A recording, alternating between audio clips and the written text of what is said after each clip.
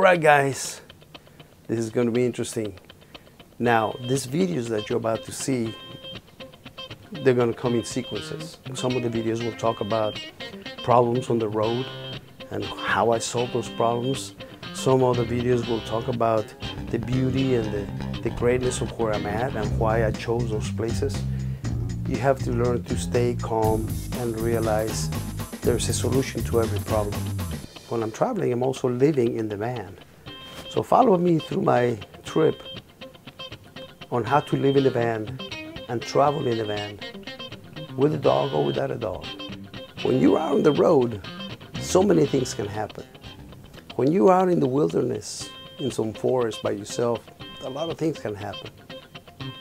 As you see all these videos, see how it makes you feel about wanting to take a trip like this. Because it's not for everybody, but if you have the heart for it and you really want to do something like this, it's really in you to want to do it, watch the videos.